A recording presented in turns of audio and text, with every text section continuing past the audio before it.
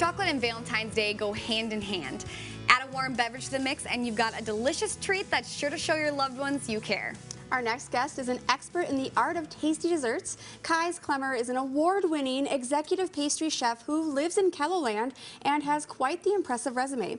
From owning a bakery in New York City to contracting with the Indianapolis Colts, let's just say we're excited to taste the chocolatey treat that she's whipping up in the studio today.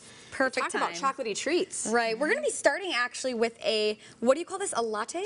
So this is a Belgium hot chocolate latte. Belgium hot chocolate latte. And we just want to let you know that she did say that there's no such thing as a skinny Belgium chocolate latte. So no skinny Belgium latte. We're just going to get that out there right away. But let's get started right away so we can get to everything that we're doing today. First, we have milk and... So we use milk, milk and heavy cream. Okay. And I just pour it in? Just pour it in. And we have a lot to get to today, so we're going to make sure and have all these recipes online for you too, so you can go back and see exactly what quantities we're putting in. Now, you may or may not have a Breville at home. I'm a little spoiled, so I do.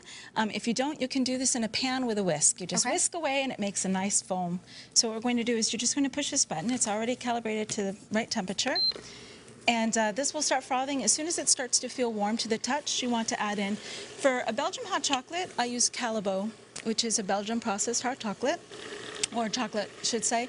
We're using a dark chocolate and a milk chocolate. This is Prairie Cocoa blend, so it's my specialty blend. So once this is warm, you're going to start adding that in, and then it will automatically stop when it's done. So you don't have to do anything else to it. Yeah, very so while fancy. that's warming up, because that'll take a couple of minutes, yes, it will. We're going to start talking about the marshmallows. Okay. All right, so we do have more information online that have the process of making the marshmallows, but let's just go through some of the ingredients, and then we're going to show them kind of your process for cutting them out. Okay, so the ingredients are pretty basic. Sugar, eggs, egg whites.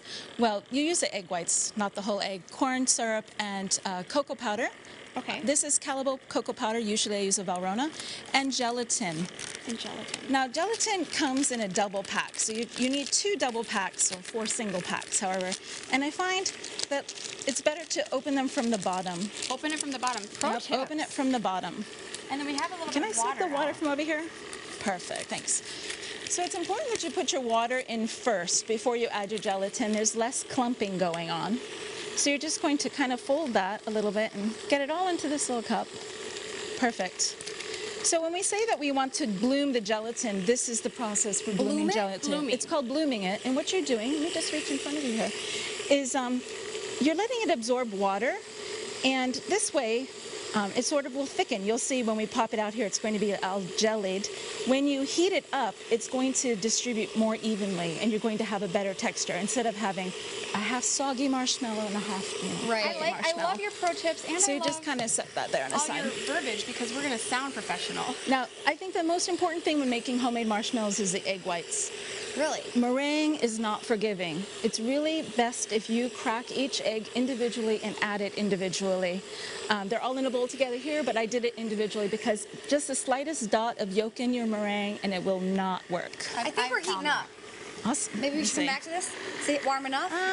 You can try. Start adding it in slowly. You don't have to take the cap off. Just start adding it in slowly, piece by piece. There you go. All right, I'm going to continue adding. You add that in. I'm going to slide our ingredients over so we can actually look at the finished marshmallows you brought here. Okay, so here in this case, because cocoa powder, you'll be wearing cocoa powder all day. So fine with me. What you're going to do is just kind of do this, and you get that little.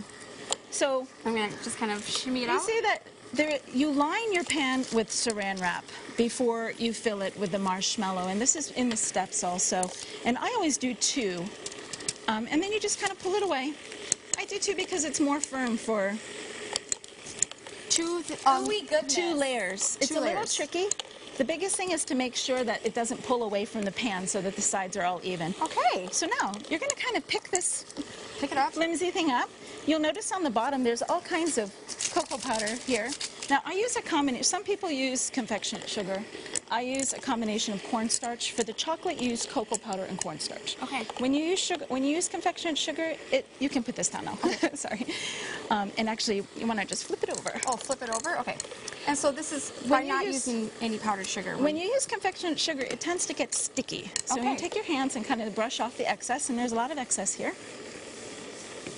Okay. I would advise you to work with it in counter space where you're not, like, you can always tell when I'm working with chocolate because I am covered in it. I love The that. best part about baking is being covered in it. So this bag right here, you're going to take this, and this is a special heart. This was given to me by my mother. Oh, that is, I love it. And it's thicker, and that's why I like it, because marshmallows, you can make them, if you put them in a bigger pan, you can make them thinner or thicker. Okay. And I'm going to dip Just, it. you don't need to dip it, just cut it out, it won't stick. Okay. Watch, this will be the first time in the history of me making marshmallows Oh, no, that this will actually stick. No. Perfect. And it And comes pop right it out. out. And now what you're going to do is you're going to put it in the bag. And is this also cocoa powder? And This is the same thing, cocoa powder and cornstarch. I use bags because it contains everything. So you can put a couple in there and just leave them in there for now. It's going to come out pretty. Yeah. I just want to So- show that in case we ran out. Oh, okay, I'll show you a trick. Okay. If you throw a couple in there. Now the thing about using cornstarch, so the chocolate, it looks Yeah, great. it's all in. And we do only have about Okay. 30 seconds You want left. to add a teaspoon of frangelico in here. Oh, frangelico. So, Is that this one? yes. So you can add any kind of flavoring in here. Just remember that the better quality of product that you use, the better quality and results you'll get. So what does this do? So this just adds like a hint of hazelnut flavoring to this. Okay. And that's it. You are done. And I added a few So here, if you put your hands in here, and Yeah. shake the marshmallows like this. Oh, you Shake want to 'em get up. them out of the cornstarch and just kind of shake them off. Okay, shake them off. Yep. I don't have a glove on, but I'll kind of show you. Yeah. You just want to shake the cornstarch off because excess cornstarch really isn't very tasty. Okay. But here you go. That is perfect. There you are. Do you want to? That's amazing. Would you like to- So I want to ask though, because we do have to go. Yeah. Are we done? Do we have any more steps for this? There's no more steps. It's Okay. not quite completed, so you won't see the froth. If you want to pass me that cup there, I can just pour it right in here for you While to you're doing that, I'm tasting this. enjoy. See it. Ah. Usually, if we had let this finish, you would have a nice layer of foam on top, Yeah. and then you can just float a marshmallow in gonna on try top it. and enjoy Oh, I it. lach that. Yeah, thank you so much for coming So- in and Thank you teaching so us how to much. do It's this. my pleasure. Thank you.